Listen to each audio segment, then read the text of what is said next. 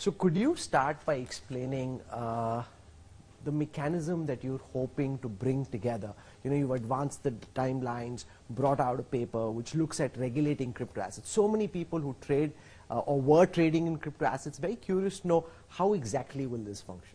Yeah, this is one of the big achievements of India's G20 presidency, which is to bring together, when it comes to crypto assets, not just the regulatory aspect, but also the macro financial consequences.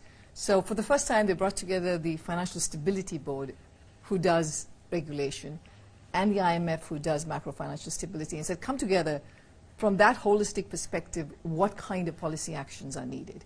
So for instance, when it comes to monetary issues, you know, one of the clear statements is do not legalize the use of any crypto asset like Bitcoin for legal currency, because that would affect monetary sovereignty.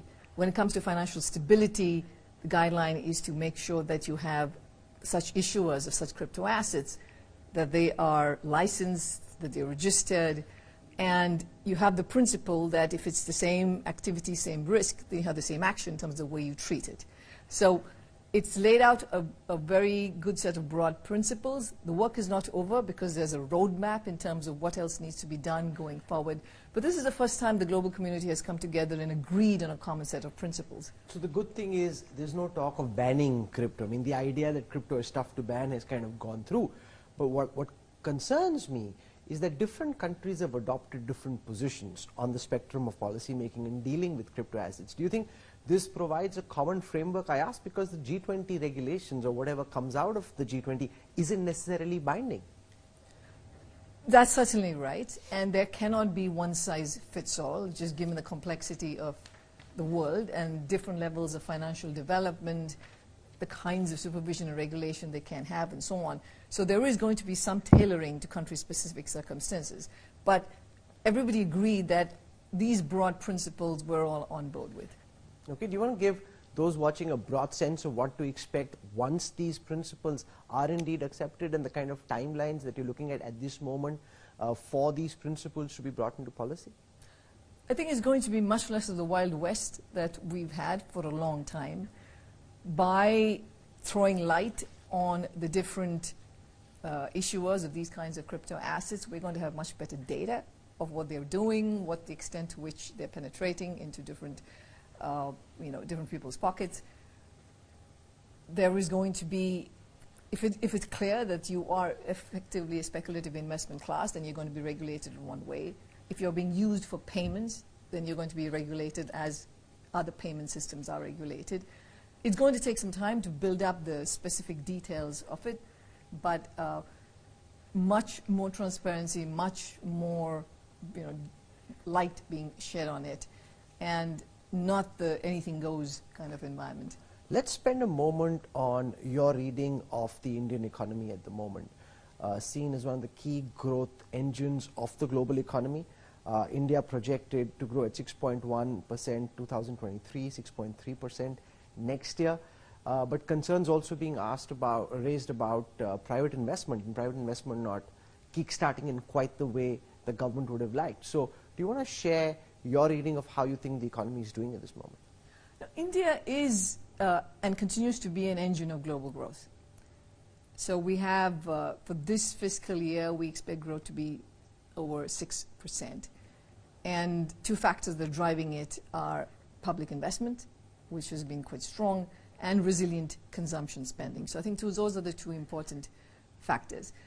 I mean, our estimate is that for this year, for 2023, India's growth would explain about 15% of global growth, right? So that is a substantial chunk of global growth that's being driven by India at this point. But to get to much higher levels of per capita income and to get to continued high levels of growth, you need structural reforms, and that's going to be very important. And there are multiple fronts on which these reforms will be needed. Those will be needed also to attract private investment. A lot has been put in place in terms of improving the ease of doing business, but there is still a lot more that needs to be done. You want to spend a moment talking about that, because this government heads into an election, and of course all of what you're saying is not linked to elections. But of all the structural reforms that you'd like the government to push through, what is it that you think could have the biggest multiplier and the fastest improvement in the level of private investment? So creating an enabling environment for private investment, clearly very important. On that front, continuing the investment in public infrastructure, hugely important. Digital public infrastructure is playing a very important role. But in addition to that, some of the harder decisions when it comes, for instance, to labor markets is needed. Now, that's not something that the center can do because you put, there's clearly reforms have been announced for labor market reforms, but many states have not implemented them yet. So that's going to be required. So if you actually see in terms of where foreign direct investment goes in India, there are about 4 states. There's Maharashtra, Karnataka, Gujarat, Delhi, that get a lot of a big chunk of the investment, and it's not going to other parts. So a lot has to be done at the level of state governments. Secondly, of course, again, what I said about the ease of doing business, that it's still the case that there is a fair amount of red tape in opening businesses in India. That's going to take some work. Education, in terms of improving the quality of education, making it, there are some fantastic institutions over here, but the depth of it needs to be improved. More work on that front. Female labor force participation is way lower than what it should be at this level of development in India. It's very low. Raising that up would make a big difference. So these are some of the reforms that would be helpful. You may have seen some commentary recently about concerns being raised internationally about whether the government is overstating economic growth. Came out 7.8% was the estimate that was put out recently. Is that a concern that you have? Because that's been a big concern somewhere else, and now there's this controversy. So I'm kind of wondering what's your reading of that? No, this is not something that we are concerned about. We look at a bunch of data. We look at lots of high-frequency data and so on, and these are the numbers that we take. Let's spend a moment on digital public infrastructure, which has been one of India's big ideas during this G20 presidency. And you travel internationally, you're seeing what's happening in global economies. Do you really think India's tech stack is of as much utility internationally as the government hopes it can be? I think India is really on the forefront in this area. It's already seen the benefits for India itself. Not just in terms of innovation and what is brought in, but also on the fiscal front in terms of much more efficient spending, the ability to collect revenues, formalizing the economy. All of that has been phenomenal. India is really a leader in that front, and other countries in the world are paying attention to what India is doing in this space. Do you see other countries wanting to adopt these technologies? Do you see this as being a part of what India can export in terms of ideas and tech globally? I think it already is doing that, actually. It is absolutely exporting those ideas. There is now a push to make sure that we have platforms that are interoperable, that speak across borders, because clearly there are different forms. There's PIX in Brazil, which has the features of India's UPI, but at the same time is different in other respects. And the question is whether you can have a much more integrated platform. There's work being done on that front. But, organically, a lot of these exchange of ideas is happening. Let's spend a moment on your reading of the Chinese economy at the moment, which is one of the big concern areas. The obituary of growth in China has been written often and has always proven wrong. But there are also concerns that maybe this time the distress is deeper and more real than it has been in the past. How do you read all the data that's coming or not coming out of China? Now, after a first quarter that was very strong because of the rebound from the reopening, China's economy has slowed. And we see that in private consumption. The real estate sector, of course, has had a lot of trouble for a long time. And we saw some improvement in the first few months of this year. But then again, we're seeing a deterioration. So that is an area of important concern. So investment is just down. Confidence is down, consumer confidence, and just broadly private sector confidence is down. Now, the good news is that China has the resources to be able to turn things around. It still can do much more in terms of fiscal policy and in terms of monetary policy, and they are taking actions in that dimension. But these are things that can't necessarily be turned around overnight. We expect China's growth to slow.